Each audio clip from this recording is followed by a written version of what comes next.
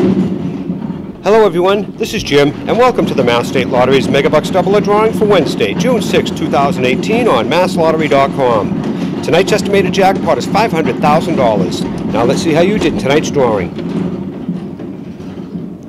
First number up is number 11. And rolling right behind that we have number 19.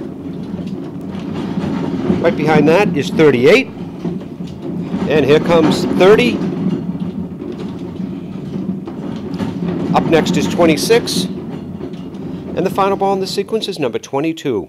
Once again, the winning Megabucks doubler numbers for Wednesday, June 6th are 11, 19, 22, 26, 30, and 38.